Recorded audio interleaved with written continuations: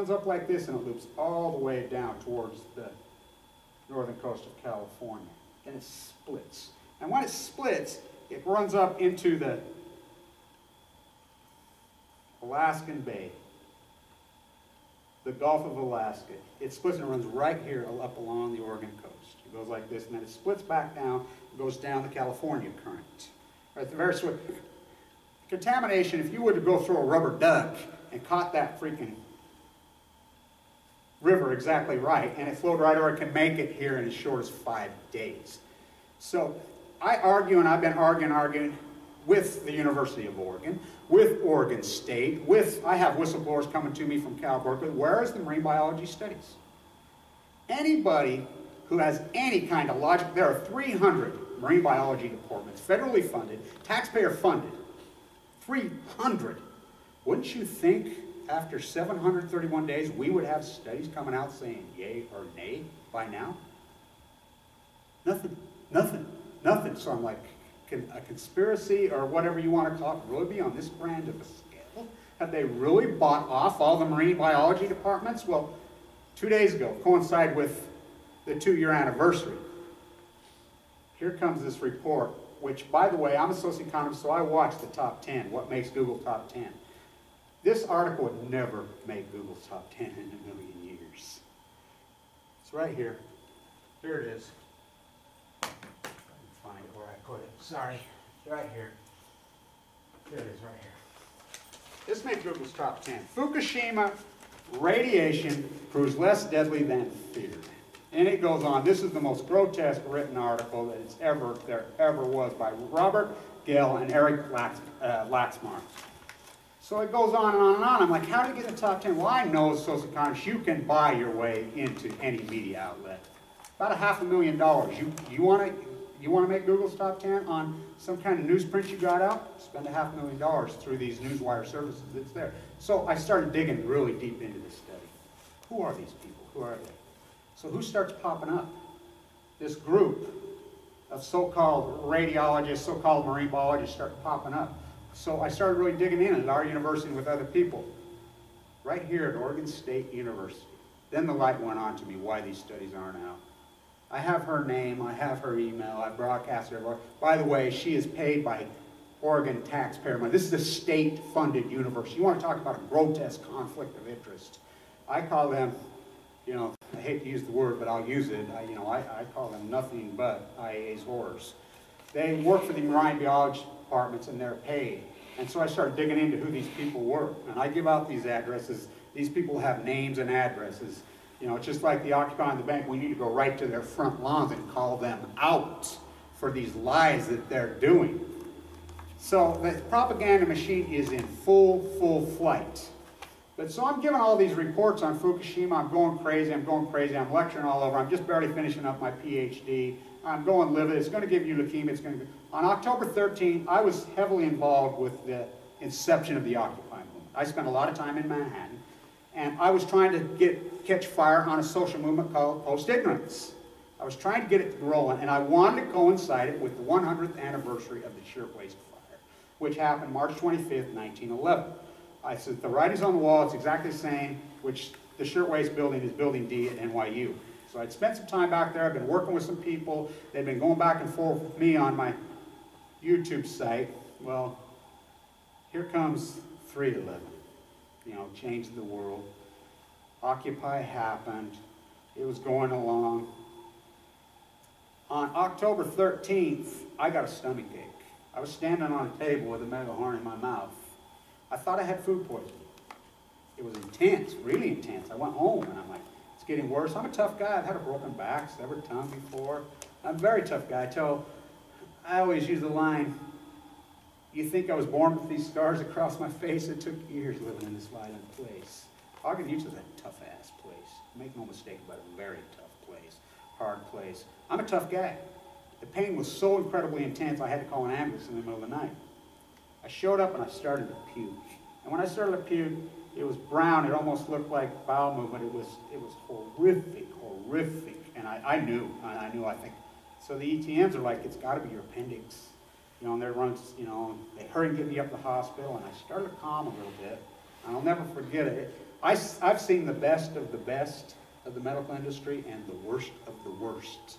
In the early days, for the first month, I've seen the worst doctors in the world. First doctor says, there's nothing wrong with you. And I'll never forget, and I should have known, he told me, he says, you have an elevated white count. And I should have known, my expertise in this, I should have known, but I'm one of these guys, oh, this can't happen to me. You know, even though I know, you know, even while I watch my father, I watch so many people, even though I live there, and I know there, a lot of people get leukemia, I was in denial. Oh, it will never happen to me. I'm too tough. This can't happen to me. It'll never happen to me. This is other people, weaker people, not me. I'm too tough. You know, so I go home. The next day I was even worse. I go back again. They sent me home again. I finally went up there and just had a fit and argued. And they finally CAT scanned me. And I'll never forget, I was watching the interview on the TV with Isaacson, who had written Steve Jobs' book. And he was talking about Steve Jobs refused to have the surgery, because Steve Jobs really had the philosophy not to have his body open, which, by the way, that I have the same philosophy as Steve Jobs, so I'm going to save my life. So I went in there, and I'll never forget, she comes in, I'm like, oh, that's nothing. I really thought I had listeria. It was during the listeria outbreak. I'm like, that's what it's got to be. I ate a lot of fresh cantaloupe. That's what it has to be. And they were saying it was showing up months later. She comes in and she says, Kevin, I'm so sorry. And I'm like, what? And she says, you have a large mass down your lower right mesentery, and we've been reviewing it. We think it's carcinoid cancer. What is carcinoid cancer? She has me a Wikipedia page. We're going to admit you right now. I'm reading through the Wikipedia page, headed up to my room, and I'm looking, and it says, it's totally curable, it's a slow growth cancer, unless it is in your liver. If it has metastasized your liver, it's pretty well 100% death sentence. The only hope is radical surgery, and that works less than 1% of the time. So I'm waiting up there, and here comes the doctor, and he's not an oncologist, by the way, which there's about 3 or 4 doctors I ever seen. I told my doctor in LDS at the Bone Marrow Transplant Center, these guys better hope I die, because if I live, there's about 3 or 4 I'm going to knock them out. And so I'm standing there, and he comes in, and first question, is it in my liver? He says, Kevin, I've been reviewing it. There's a spot on your liver. And he looked right at me, and he says, Kevin, you have all the symptoms. It's not good. You have drop in libido, which they'd reviewed and asked me all this. Yes, I had. I had some numbness in my right arm. Yes, I had. I had some darkness in my stool. You know, I had all these symptoms that I had no idea. And he says, you have them all. This is not good. He says, I said, well, tell me, don't lie to me. Tell me. I'm sitting there. It's on Friday afternoon. And I've since found that 85% of all leukemias happen on Fridays, by the way, which is pretty crazy. So he says, my guess is you got 2 months. You know, so I was just totally broke down. I watched my father die this horrible day. And by the way, it's an ugly, ugly, horrible death. I've watched it so many times now that I've been in this unit. It is horrible. So anyway, other doctors kept coming in and seeing me, and this went on and on and on. So they finally sent me home, and it was just getting worse. I was dropping 5-6 pounds a day. I went from 173 pounds to 129 pounds in less than a month, and I kept arguing and fighting. Well, finally, my knowledge, I'm a professor, and so I started running regression through my platform at the university on a 51-year-old male having metastasized carcinoid cancer, and the number was coming up ridiculous, 5 million to 1, 7 million to 1, 8 million, you know, it didn't make sense to me. So I really started digging in. And I found a YouTube video that had 14 views. And it was a doctor from Cedars-Sinai, a pathologist. And this pathologist had how this was so hard to diagnose. And in the meantime, the day before, they had biopsied. They went in and got a piece of it, which they never should have done. If you ever have leukemias, they're called de novo, do not let them open you because it seeds them. So I saw this, and my light went on. Well, I come from a family of doctors. My brilliant doctor, Dr. Thomas Blanch, started Dr. Clinton, who's been dead for years, a brilliant, brilliant, amazing man. And I remember him telling me years ago, don't ever let them open you unless you're going to die. So I finally got in to see the surgeon, and this guy was the biggest prick that ever walked. He was of Indian descent, young, American educated, UCLA Medical School.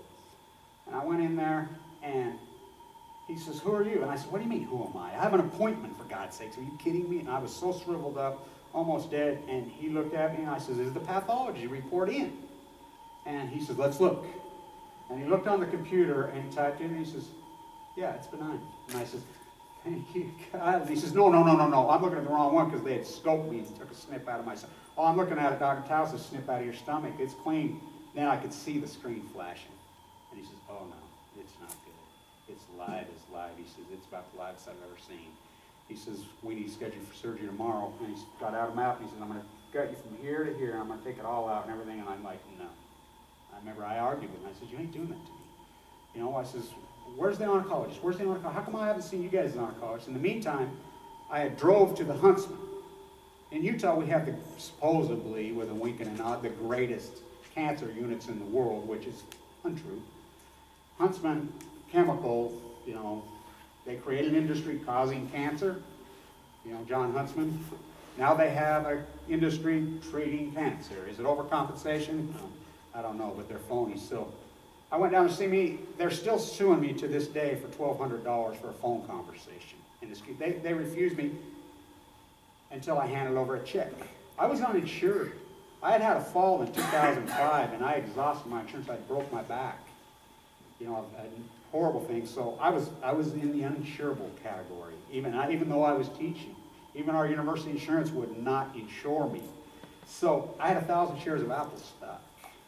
So finally I got in, thank God for Dr. Hansen.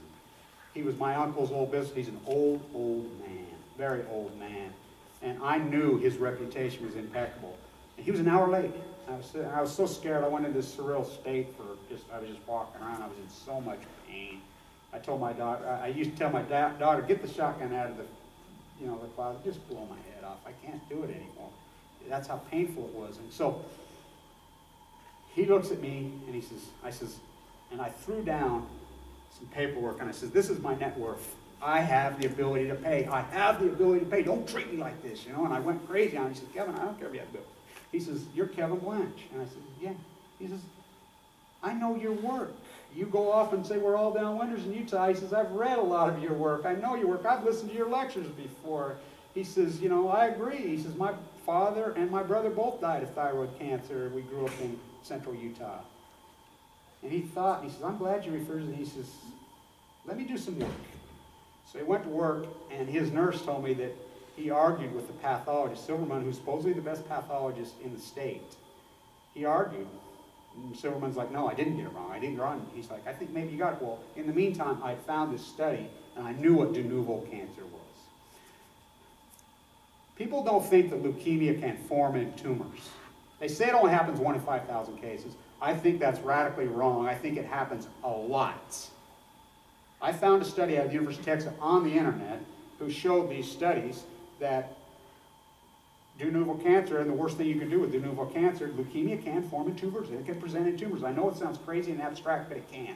And I run this by Dr. Hansen, and he ran it, so they bone marrow biopsy me. By the way, those things hurt a lot. I've had multiple ones. They lay on your back and they go into your hip. And but waiting for the results is much worse because it's live or die. And I showed very little contamination into my bone marrow. De novo was the early presenter. I got lucky. I mean, I know it's hard to say you get lucky getting a cancer that kills 80% of people that get it, but I did get lucky by pushing in my lower. And he hypothesized, and he says, Kevin, you're going to LDS in the morning to the bone marrow transplant. Well, I knew what that meant. I just broke down. He said, no, you don't know. There's a guy named Fimbo Peterson from Denmark. He's the world-class leukemia oncologist, maybe in the world, and he's formed this new unit. The Mormon Church doesn't own it. I said, he says, it's under construction. I said, the dump's been under construction since I was a kid. I've worked on it multiple times. It's a piece of shit. I'm not going there. He's like, no, you are going there. Thank God I did. So I showed up there, and they have this world-class oncologist. And their motto when you walk in is, if you want to eat the good food and stay in the hotel, go to the Huntsman. If you want to live, you come here. It's intense. There's only 33 rooms in there, and I mean, it is intense. The treatment is intense. So get in there. I put a central line in me. They went into my spine, went into my brainstem. I mean, boom, boom, boom. They throw you in that room, and it is intense. And I'm here to tell you, I don't know if any of you have ever been around somebody who's passed from leukemia, AML. It is a brutal war. It is the quintessential. It is the good fight on Balco. So I stuck it in there. They have rooms in there with tubes in there. It's an ICU unit from hell. They quarantine me in there, and they basically kill you. They chemo you so hard, but they have the central line was invented by Hickman at the University of Washington. That is what is the breakthrough in cancer, because they're able to feed you back. And They have a protocol that's so intense in there. It is so intense, and their survival rates, you know, as high as maybe 50%, when the rest of the world's like 20. So I went without food and water for over weeks. Well, the whole time I keep my YouTube vlog alive. I'm doing a lot of these radical, crazy videos that I do, and I go crazy, use all this strength, with a central line hanging. I was in critical condition for 269 days. I made the decision when I was laying in that bed, that, and I told all the doctors, I will not go down on a call third strike. I'm going down swinging. I don't care. I really felt that I probably was going to die, and I held on to it. I had a dream before, and I clung on to it, and I fought, and I got angry, and I was working with some world-class cancer psychologists, and they're like, you get angry or die. I'm telling you right now, you get mad and you fight back. And I was already mad from the death of my father, and I hated the nuclear industry with a deep-rooted passion for the murder and the cover-up of the 40,000 atomic veterans. I hated them anyway. So that was how I kept myself alive. I took these creep monsters on. And I've taken them on. And my YouTube site, my language and my ways are to try to wake up the masses on the left and the right. The American populace, this is the greatest conspiracy ever been perpetrated. We can all be eyes, and we can live abstractly. They can take our money. We can always find a way. You know, we can give up our shiny coffin driving back and forth. We can find a way to live with low money, but we can't live without clean air. So I think it's ironic that this event happens on Pi 3.14 today. I think it's beautiful that we launched this post-ignorance mantra of mine. I'm going to take this show on the road because the earth is round, and the jet stream doesn't allow us to live independently out. I don't care if you're a farmer, I don't care if you're 100%, we still have to breathe the air.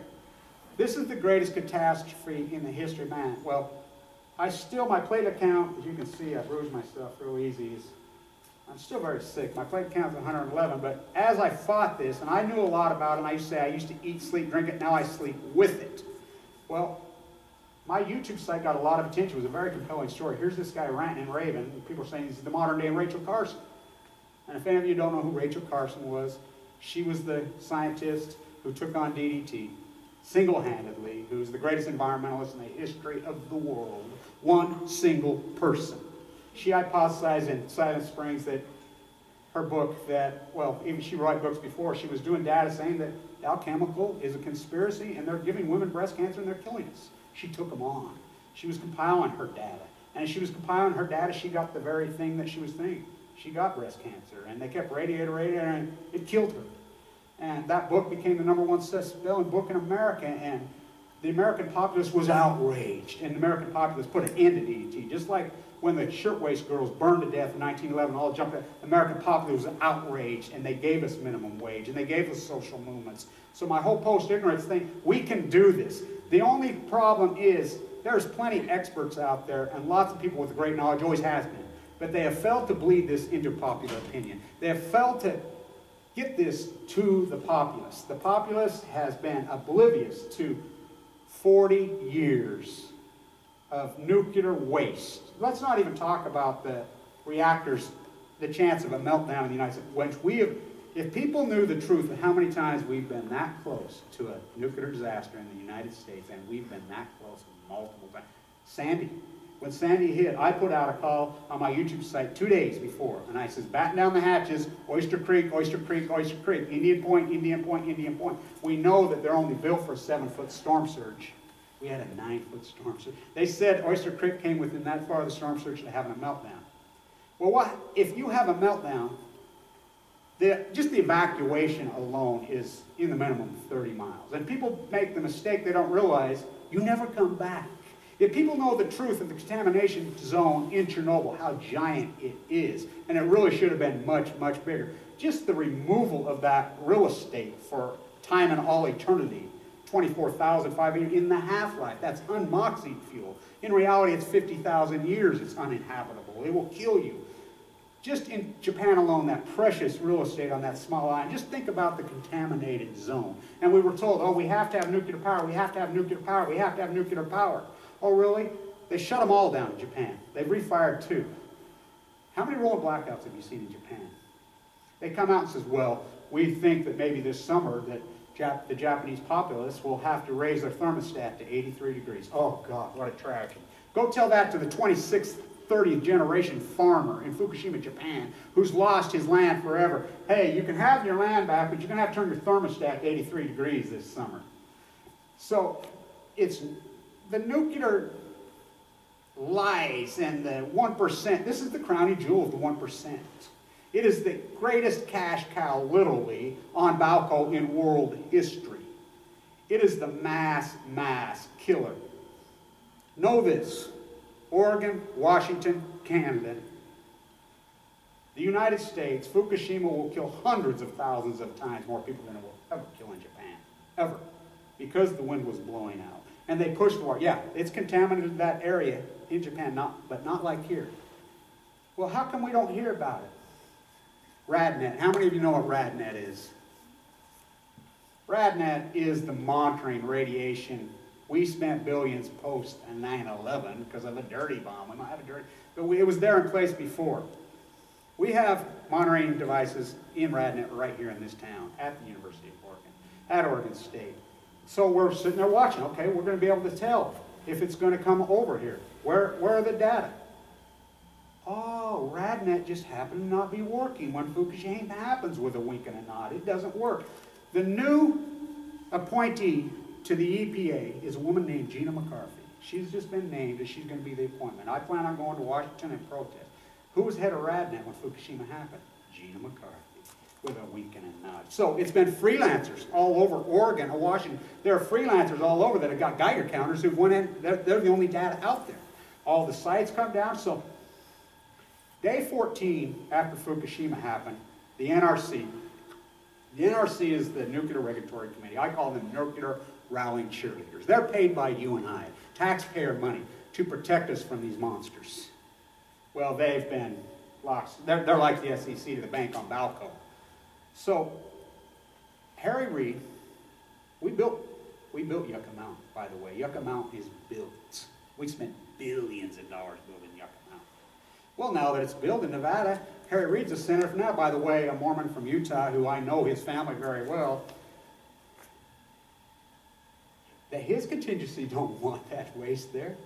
They don't want it there. So in order to get him reelected, he named Gregory Jacko to the head of the NRC as a gift appointment. He has a lot of power. This is the highest ranking senator in the country. This is the second most powerful man in the world. So I like Gregory Jacko a lot, by the way. I think he's a man of integrity. I really liked him. He got called to the Situation Room. I have all this record, whistleblowers, and it's public knowledge, hiding in plain sight. When he went in there, and what happened behind those closed doors, we can only imagine. But we know that the Obama administration, by the way, I supported Obama both times. I'm very, very disappointed, very, very heartbroken. You know, as we say, send him a copy of Uncle Tom's Cabin, not because he's black, because he smokes. Him and John Biden, both of them laugh at cancer. By the way, Barack Obama's mother was a downwinder. She died very young of cancer in Kansas. And Kansas, if you look at Richard Miller's map, how many Kansas and Oklahoma took huge cancer rates from Rose post open air tests. So Jacko, you can see when he comes out, he was sanctioned. He spoke on the Hill within days, and you could see he wanted no part of this. He resigned. He said, I'm not going to participate in this dog and pony show. So, in the meantime, he's out. They name Allison McFarland. Well, I know Allison. I had a lot of hope for her. She's a geologist. But the only reason she was named, she wrote a book. She's a geologist. That there's an ancient river under Yucca Mountain. And it bleeds into the aquifer, which I think she's probably accurate. She's probably right, because there are no good answers now that we've let this madness go on for years. My number says 252. 252 are my numbers that I've done long before Fukushima dump sites in the United States. This waste is shoved everywhere. It's a shell game. Move it from here, here, here, here. It's a joke. So he names her to block Yucca Mountain. So I've been going out with her back and forth in the NRC. And she's the only one who's she was anti-nuclear. So he appoints her. So I've been going out, well, they're the only two options, shoot it into space or put it in Yucca Mountain. Really, they are the only two options. They keep saying, oh, science will catch up. Science is never going to catch up. Science will never catch up. As Einstein, Sokolov, and, you know, do any of you know what the Tsar bomb is? The Tsar bomb was a bomb in the arms race to try to keep up with R bombs. The Tsar bomb was Andrei Sakharov's baby, who Andrei Sakharov was more expert than Einstein ever dreamed of being. Then alongside with the 2-year anniversary. Here comes this report, which, by the way, I'm a socioeconomist, so I watch the top 10, what makes Google top 10. This article would never make Google's top 10 in a million years. It's right here. Here it is. I can find it where I put it. Sorry. It's right here. Here it is, right here. This made Google's top 10. Fukushima radiation proves less deadly than feared. And it goes on. This is the most grotesque written article that there ever was by Robert Gale and Eric Laxmar. It runs up like this and it loops all the way down towards the northern coast of California. And it splits. And when it splits, it runs up into the Alaskan Bay, the Gulf of Alaska. It splits and runs right here up along the Oregon coast. It goes like this, and then it splits back down, goes down the California current. Right, the very swift contamination, if you were to go through a rubber duck and caught that freaking river exactly right, and it flowed right over, it can make it here in as short as 5 days. So I argue, and I've been arguing, I have her email, I broadcast her. By the way, she is paid by Oregon taxpayer money. This is a state-funded university. You want to talk about a grotesque conflict of interest. I call them, you know, I hate to use the word, but I'll use it. I call them nothing but IA's whores. They work for the marine biology departments and they're paid. And so I started digging into who these people were. And I give out these addresses. These people have names and addresses. You know, it's just like the occupying the bank. We need to go right to their front lawns and call them out for these lies that they're doing. So the propaganda machine is in full flight. But so I'm giving an argument with the University of Oregon, with Oregon State, I have whistleblowers coming to me from Cal Berkeley. Where is the marine biology studies? Anybody who has any kind of logic, there are 300 marine biology departments, federally funded, taxpayer funded, 300. Wouldn't you think after 731 days we would have studies coming out saying yay or nay by now? Nothing. So I'm like, can a conspiracy or whatever you want to call it really be on this grand of a scale? Have they really bought off all the marine biology departments? Well, 2 days ago. So it goes on and on and on. I'm like, how do you get in the top 10? Well, I know as socioeconomists, you can buy your way into any media outlet. About $500,000. You want to make Google's top 10 on some kind of newsprint you got out? Spend $500,000 through these newswire services. It's there. So I started digging really deep into this study. Who are these people? Who are they?